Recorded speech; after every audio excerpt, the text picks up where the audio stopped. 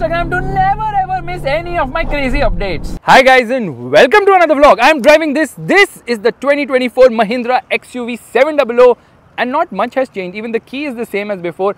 However, Mahindra has given it slight updates because obviously the Tata Safari got an update and the Safari now has a lot more features when compared to even the updated version of the XUV700. Now this is the black edition, I think, because it gets a black grille, which you can see right away. In fact, this is the new Napoli black color, and the regular 5 colors now get the dual tone option as well for the sunroof. I mean, not the sunroof, because the sunroof is so big. I think the whole roof is a sunroof, but the roof now is black finished in black, whatever, as an option. So there are like 10 colors there, and then this color is only available with the AX7 and the AX7L. This is actually the AX7L. This is the petrol, and straight away we are going to be opening the engine bay because this engine is amazing in terms of performance. But yes, it has a drinking habit. There's insulation there. It kind of sounds like a diesel right now. I don't know why. Of course, it has got this updated color on the grille, but dimensionally it remains the same as before. There's a camera here for the 360-degree parking camera, radar right there, and obviously a camera there as well for the ADAS system. But before we start, let me show you this awesome car perfume from Involve Your Senses. This is the Involve One Splash. It has this cooling effect. You know why? Because it's an aqua scent. It's super easy to regulate. I can regulate it like this, and it does not leak at all. In fact, when you step inside the car with this perfume inside, it gives you a blast of coolness. It's just freaking awesome. I love it. You can get yours with a 10% discount using coupon code FASTBEAM. Click on the top right corner of the screen right now. So you get these massive LED DRLs, dynamic swipe indicators, fog lamps and all. The car is quite good looking. I will not deny that fact. However, the Safari still has a few more features. I don't know why Mahindra skipped giving more features to this car, and some of the features which are missing in this car are shocking to say the least. We'll come to that in a bit. 18-inch wheels, Safari gets 19-inch wheels, but that's fine because 18 inches will give you a better ride quality for sure. Camera here, door handles pop in and out, very much like the Range Rover Velour.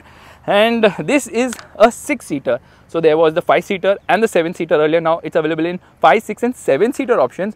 You have to pay, I think, 15,000 more for the captain seats. From the rear, again, it looks the same as before. No change on that front. So a lot of black splashed here and there. We were making fun of Tata when they used to do the dark edition. Mahindra's like, let's join the bandwagon. Not completely LED the lights because I can see a freaking bulb. For the rear indicator, no, that's not indicator, that is the reverse light. This is the dynamic swipe indicator. Get a camera there. You get parking sensors at the rear. However, just 2 parking sensors. What's wrong? And the exhaust is placed right below. Dual exhaust, of course.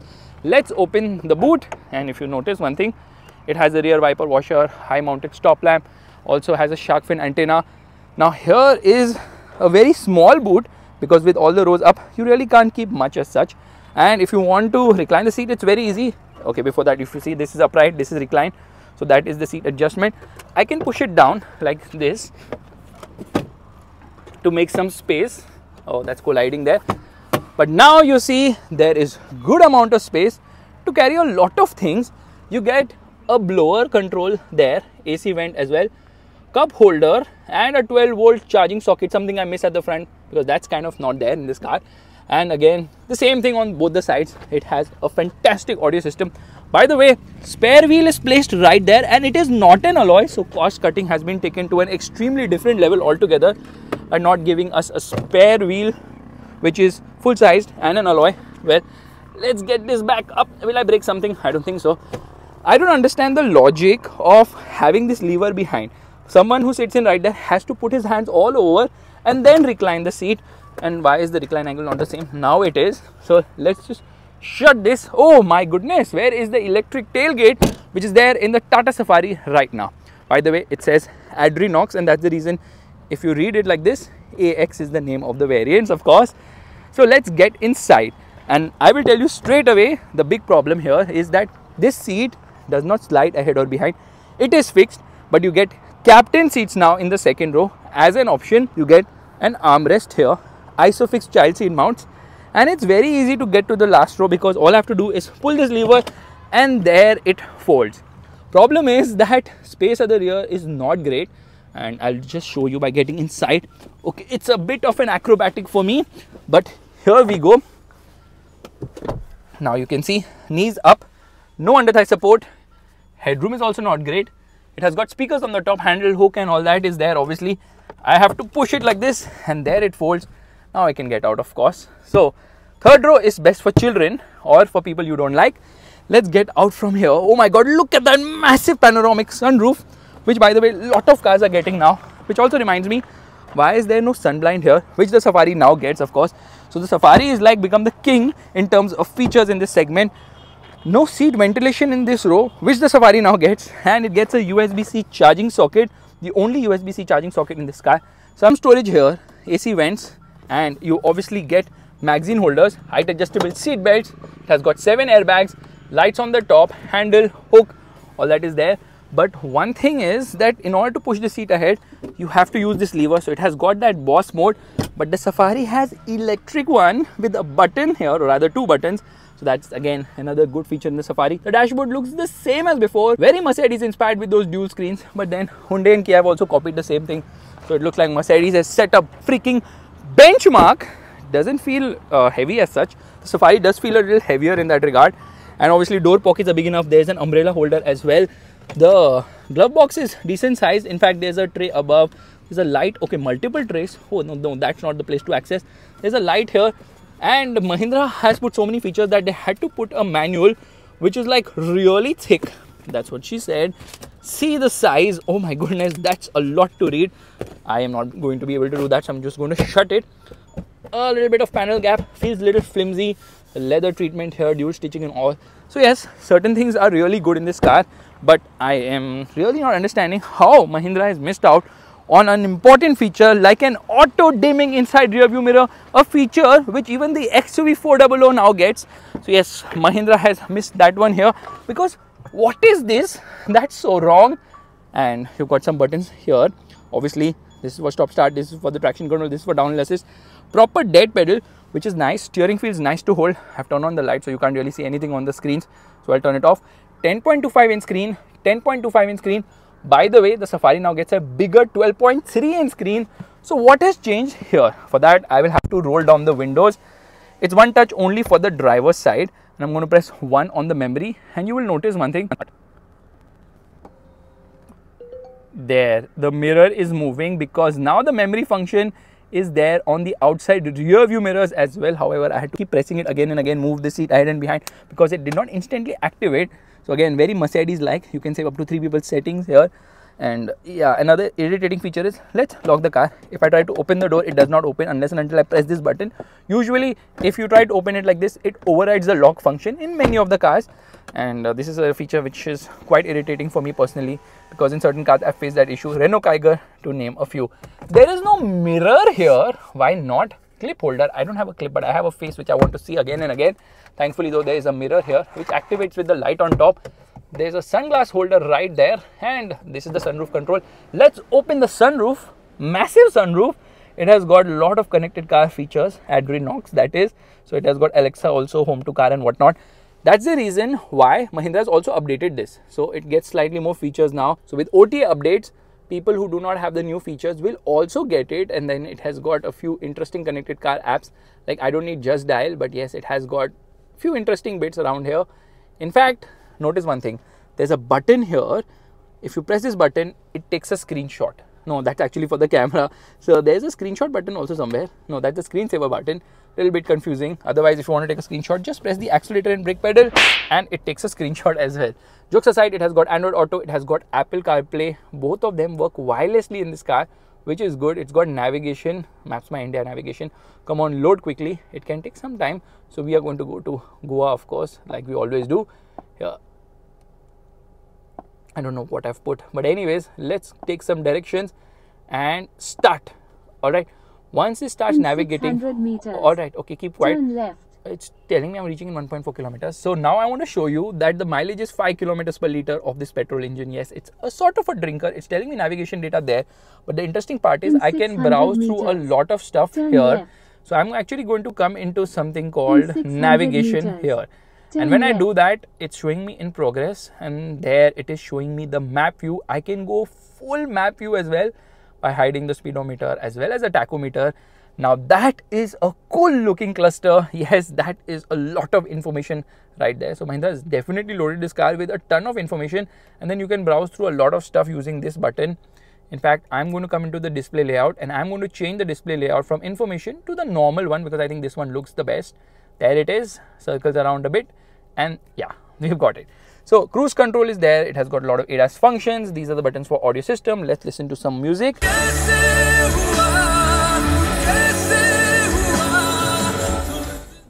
So it has got a 12 speaker Sony 3D surround sound system, which is actually very good in terms of quality. And we have got a rotary controller here. I know you're looking at the Jeep key. Trust me on this, the compass is the best alternative to this particular car, the XUV700, because the top end version of the compass is actually cheaper than the top end variant of the XUV700. There you go, value for money out of the table. Actually, the thing is that Mahindra has given a lot more features, but the best engineered product in this segment is no doubt the compass. Only thing is Jeep sales and service needs a lot to be desired from. So that's the disappointing part. Let me quickly put this car perfume here because it slots right into place. It also actually comes with a 3M stick on, so you can stick it on the dashboard if you so wish. And this is the gear lever. This being the petrol does not get drive mode, zip, zap and zoom. 2 USB charging sockets. I'm disappointed you do not get a USB-C here, or you do not get a 12 volt in the front 2 rows. There's some storage space here. This is a wireless charging pad, lot of buttons, physical controls, dual zone climate control, air conditioning. Why is the screen disappearing? Okay, I think I turned this button on, so I'll just disable the screensaver mode, of course. Very slick screen to use. Let's get into reverse. This is the reverse parking camera. It obviously gets adaptive guidelines. I can actually take a photo. I can even go on the wider view. And what is this? Yeah, so we can change the modes for the cameras, multiple views obviously. And the best thing is it obviously has 3D views. How do I move this though in the 3D view? I'm just trying my luck. No, you can move it. This is quite slow. So yes, this software could be slightly better tweaked because it's moving, but it's not moving that slickly. Why don't I get the full view? So the thing is that people have complained about these screens. They shut off randomly. It has happened quite a few times. Let me shut off the car right now. And I need to be in parking to shut it off. That's interesting. There, it's telling me the data. Obviously, the 700 comes there. It has also got a smart air filter. Screens are off. Let's turn on the car. And now the air conditioning is turned on. Another very interesting feature is the fact that now it gets seat ventilation for both the front seats. But I only wish they had a button here to turn on ventilation for the front seats because it's a little cumbersome to go into the touchscreen to do that. The air conditioning is actually a chiller. It says smart air filter right here. Let's browse from here. So you can even set a screensaver as per your own wish. So here I have just pressed the screensaver enabled button. It will automatically start showing me the Mahindra logo after a few seconds or something of that sort. Meanwhile, let's get out of this car because I want to show you a feature which nobody really talks about, because this is something I had noticed when I had gone to drive this car to Mahindra's Research Valley long back. So we lock the car and I keep this button pressed. Okay, only the driver's side is auto one touch up and down, and that's the reason why this particular window opened with this button, and also the sun blind opens with this button, which is interesting, and the sunroof also opens using this button. So yes, that's a nice feature to have, because this feature was very limited to German cars, but now Mahindra is also offering it. So I'm quite excited about that and happy also because it can be useful. Only thing is they should give one touch power up down for all the 4 power windows. Why just restrict it to the driver's side and the sunroof, which by the way is closing. Let's start driving right away. Let's turn on the car right away, and it's very smooth. It kind of sounds like a diesel in certain areas, but then we are going to put the steering back up. Adaptive cruise control off. I never turned it on in the first place. Let's turn off traction control. Once I turn off traction control, automatic emergency braking is unavailable. Air conditioning off. Let's turn on the screen. Where's the screen? Why has it vanished? We'll come to fun with XUV700. We'll have these power and torque meters. We get into drive mode. I will get it into manual mode. Left foot on the brake, right foot on the accelerator. Hazard lights off, and off we go. Wheel spin, huh? Upshifting at 5000 RPM, that's a little too early. Shifting slightly above 5000 RPM, again, that's a bit too early. And that is the 0 to 100 km/h acceleration, which is actually quick enough. And then obviously it has this blind view monitor in the instrument cluster, which looks nice.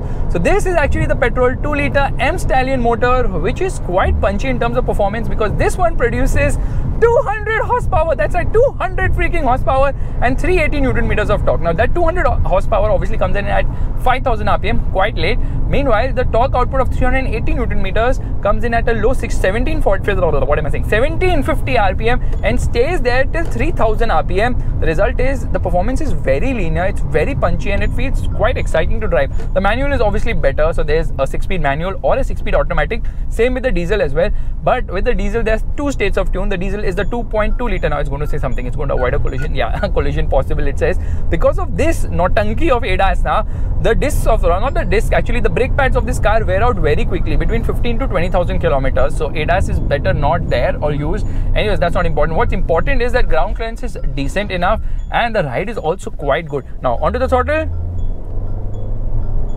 Because you're in manual mode, I did not downshift to a lower gear. Around the corners, there is body roll. It feels top heavy, but it feels very predictable as such. Now, you can hear the tires screeching a bit. Grip levels are fine, but not the best as such, because obviously this car is made for, it's not made for cornering, of course. It's made to be driven smoothly, and when you drive it smoothly, it does perform well. When I say smoothly, I mean not cornering aggressively. Performance is actually very good with this petrol engine. It's so exciting to drive. The diesel produces 185 horsepower and 420 Newton meters of torque for the manual, and for the automatic you get 450 Newton meters of torque. And then there's a lower spec diesel with 150 horsepower, 155 horsepower. Actually, I think the base MX or something has that. So that is something which can be tuned to offer 185 horsepower as well, because you can obviously change the maps. And I'm seeing a lot of these Thar diesels being modified from 130 horsepower to 180 horsepower, because this engine is very capable. Not this, the diesel I'm talking about. The petrol is good, but petrol is a drinker of sorts. And the problem with the petrol is that it cannot really be mapped, because they are using old Porsche ECUs from China.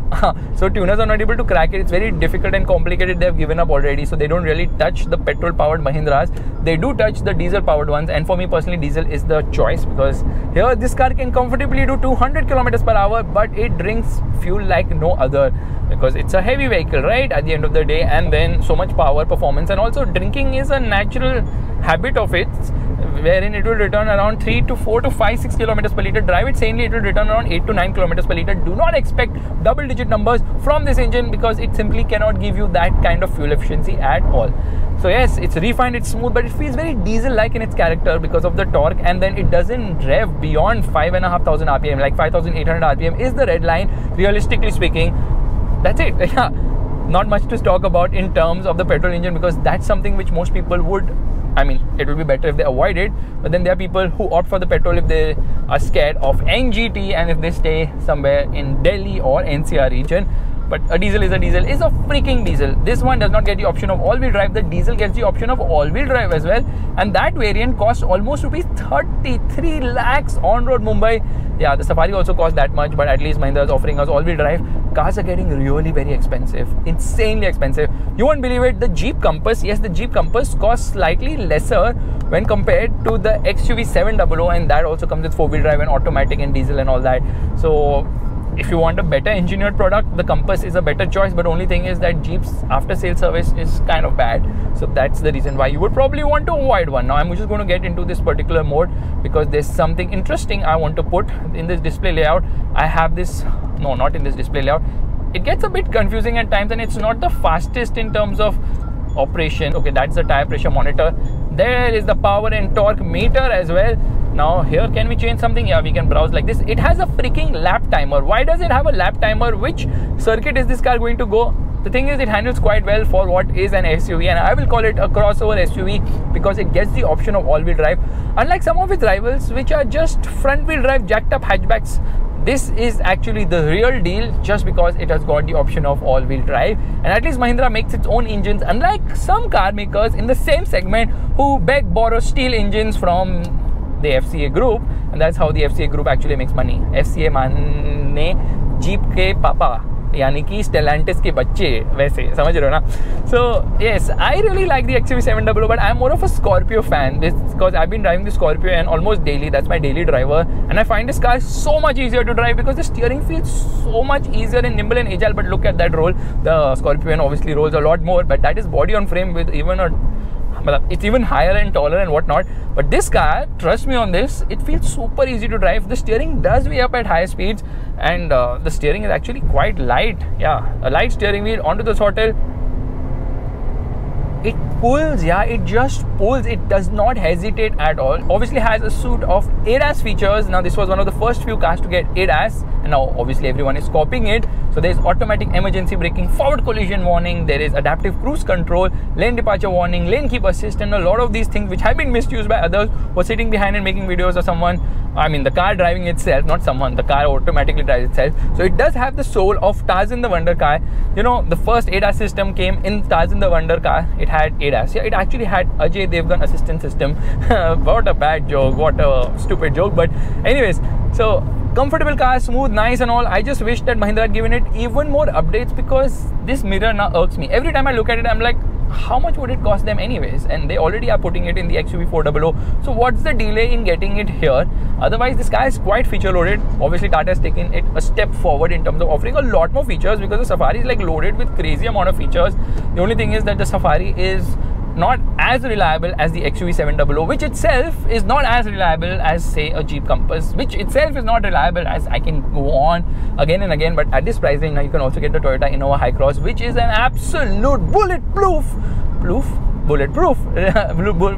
but I'd say I'm fumbling, because Toyotas are not what they used to be. Now obviously Maruti is putting their stickers on Toyota cars, and Toyota is putting their stickers or logos on Maruti cars. So Toyota is not the most reliable, but the Innova Hi-Cross is an extremely reliable car. What a fantastic machine. A car to definitely consider if you're in this price range to buy a car, which actually makes me want to do the brake test. So we shall do it right away. Hazard lights on, and where are we? Yeah, I'll just turn on the camera if I can. And here we go. What an oversensitive ABS system in this car. Now I will quickly change the mode here, display layout. We are going to come into the minimal one. Let's see what it shows me. And left foot on the brake, right foot on the accelerator, camera view on, revving the motor. Did I stall the car? It's turned off because of the stop start system, I think. Yeah, there it turns on. Revving the motor, and off we go. Wheel spin, baby, wheel spin. So there are no paddle shifters as well. Another glaring omission, because the Safari offers it. Now everything the Safari offers, I wanted in the XUV700, because mechanically I feel the 700 is a better car overall, and it does pull quite fast. So you have to be a bit careful, because it gathers space instantly. So the price range actually starts at around 16.4 lakhs for the base variant, going all the way to 33 lakhs, 32.85 lakhs on road Mumbai for the top end variant. This one costs 30.5 lakhs. For the automatic, you end up paying around 2 lakhs more. For the all-wheel drive, you pay around 1.5 lakhs more. So that's the price difference. All the price differences are on road Mumbai, of course. And honestly, it is the all-wheel drive diesel automatic, the one which to buy, because even though it has a lot of power, the manual has slick shifts. The clutch isn't that heavy either. So many options for buyers in this segment right now, because Mahindra is itself offering all sorts of powertrains, and then XUV800 is also coming, which is obviously going to be electric. A little bit bounce here and there. Now the ride is similar to the older car, there is no difference in the ride quality, but it has a technology which is similar to the one on the Jeep Compass, known as FSD, frequency selective dampers. This results in better ride quality, but the ride can be a bit busy at certain speeds. So not the best ride, but the balance between ride and handling is very good. The steering is unbelievably light, super light, like super duper light. I'll show you how light it is. You can twirl it with your chintu mintu little finger as well. Yeah, that is how light the steering wheel is. And somehow it weighs up at high speeds. Usually that's not the case, but they have managed to ensure that the balance is very good. In fact, I have driven this car at a top speed, or rather its top speed of 205 kilometers per hour on Mahindra's test track when it was initially launched, the MMRT, I think. No, that is something else. MSPT, okay. And trust me on this car stays glued to the road at those speeds, and it manages to reach the double ton without much effort. Okay, I was supposed to do it with the little finger, never mind, I forgot. Here you see, it is so easy to drive this car. It feels so light, and the steering wheel centers as well really quickly. The Compass is actually a fantastic car, very underrated only because of Jeep's lack of marketing and poor sales and service network. However, you should always get a diesel, because you pay around 1.1 lakhs more for the diesel, which is completely worth it. By the way, Mahindra does claim that they've reduced the waiting period on this car. So the waiting period earlier was obnoxious. Now it is a little bit more realistic, because for the AX7 trims, you can get the car in under 3 months. Meanwhile, for lower variants, you can get the car in under a month's time, which is decently quick. In fact, the price increase for the AX7 is 35,000. The price increase for the AX7L is rupees 50,000, and Mahindra has actually decreased the prices of some of the variants by around 15,000 and all that. However, I feel that the top variant is the best to buy with all those features. Although more the tech, more the problems is what I feel. And can I press a button to do something here?